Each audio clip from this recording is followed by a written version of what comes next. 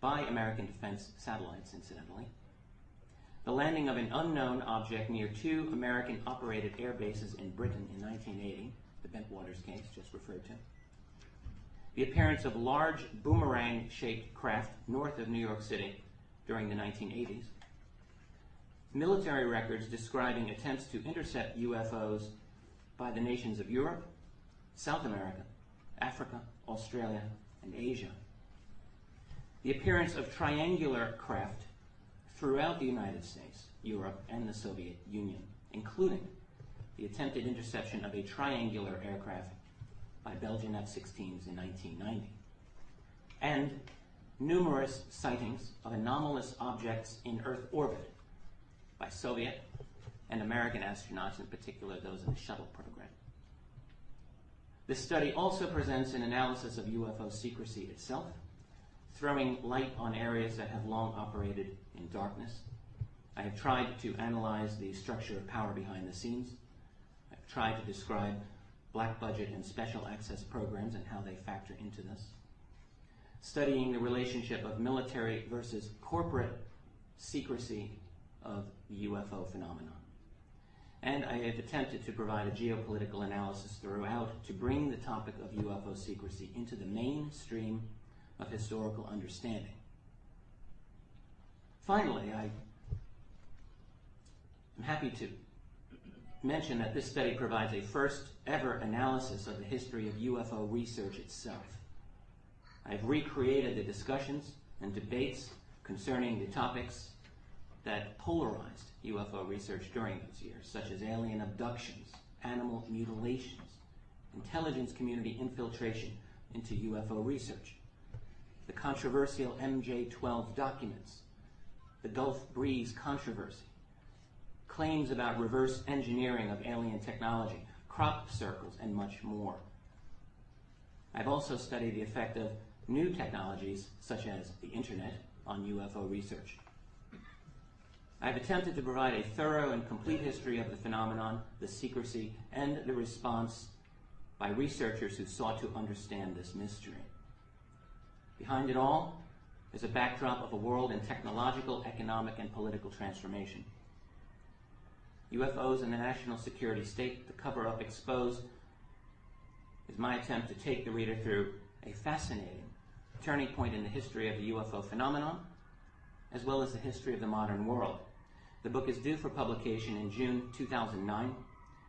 I would encourage you to visit my website, keyholepublishing.com, for announcements of publication and availability. Thank you very much. Thank you.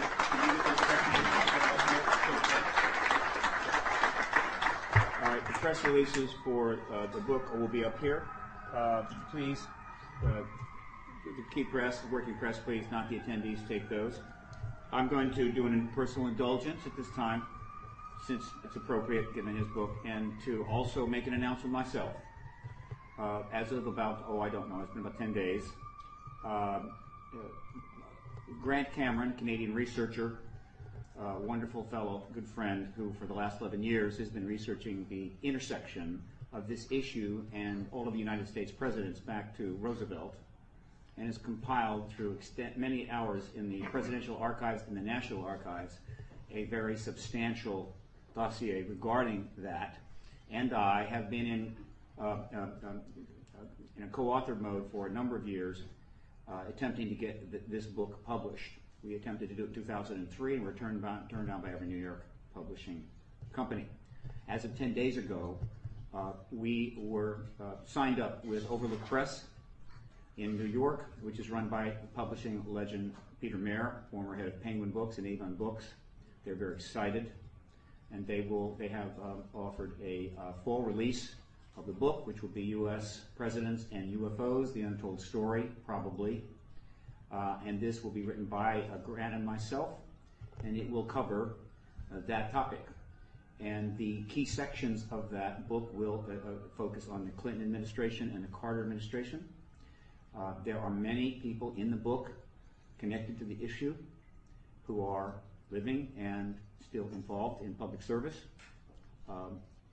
They include Jimmy Carter, Marcia Smith, former President H.W. Bush, former President Clinton, current Secretary of State Hillary Clinton, Governor of New Mexico Bill Richardson, former head of transition and former Chief of Staff to Clinton John Podesta, Melvin Laird, Sheila Widnall, former head of the Office of Sci Technology Policy Dr. John Gibbons, and others. We will make every effort to interview these people so that they, one, can provide their own firsthand account of what we're writing about, and also to ensure that we get it right. And so we are certainly looking forward to having the opportunity to interview these individuals regarding this subject. I hope that perhaps they are looking forward to it too. I guess we'll know soon enough. Now, I wish to bring forward another speaker from the X Conference. He is an exopolitical activist and a political activist before that, going back many, many years. He's been involved in multiple projects. He has a Juris Doctor from Yale, currently lives in Canada, and he has another initiative he's working on with a number of individuals, and he wants to announce developments there. Would you come forward, Alfred Weber?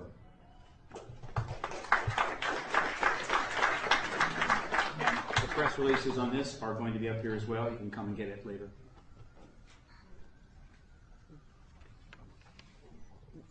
Yes, Steve, thank you very much.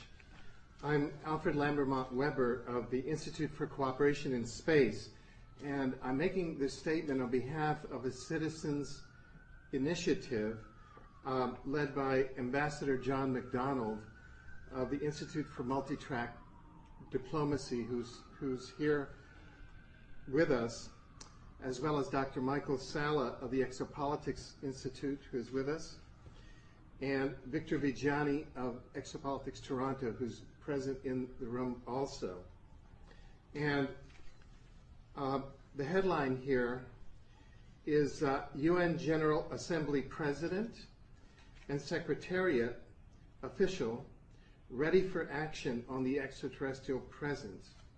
What is needed is one sponsoring UN member nation, one out of 192 current members of the United Nations General Assembly. A senior official in the office of UN General Assembly President Miguel de Scotto Brockman of Nicaragua. President Brockman was the Sandinista foreign minister of Nicaragua from 1979 to 1990 and is currently the president of the UN General Assembly. His chief of cabinet, Dr. Norman Miranda of Nicaragua, with whom I had the pleasure of speaking for many hours, has confirmed to representatives of a citizens' initiative that the UN General Assembly President's office is ready to move forward in the General Assembly on a resolution calling for implementation of UN General Assembly Decision 33426 of 1978. This year marks the 30th anniversary of the adoption of UN General Assembly Decision 33426, which calls for, quote, and I'm quoting from the decision, the establishment of an agency or department of the United Nations for undertaking, coordinating, and disseminating the results of research into unidentified flying objects, UFOs, and related phenomena. Likewise, Juan Carlos Brandt, the UN Secretariat's UN Chief of Advocacy and Special Events, who coordinated the recent United Nations panel on Battlestar Galactica, you may recall that was in the news, has stated publicly, quote, if there is one UN member state that would ask for a meeting on extraterrestrials, it would take place, end of quote. What is missing so far is a UN member nation to introduce the implementing resolution, implementing the decision taken 30 years ago to establish a UN agency on extraterrestrial issues. Grenada and its forward-looking Prime Minister, Sir Eric Gary, was instrumental in sponsoring and ensuring the passage of the 1978 Decision 33426. Now, in recent years, UN member nations have begun to unofficially release, as has been stated here, some of the secret files related to unidentified flying objects and extraterrestrial civilizations. These include Mexico in 2004, Brazil in 2005,